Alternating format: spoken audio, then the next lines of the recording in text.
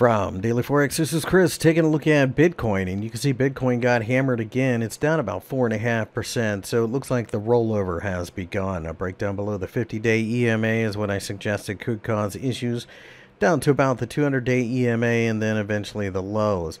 When you look at this descending triangle, it looks to me like the market is probably going to 4,800. Based upon the measurement here.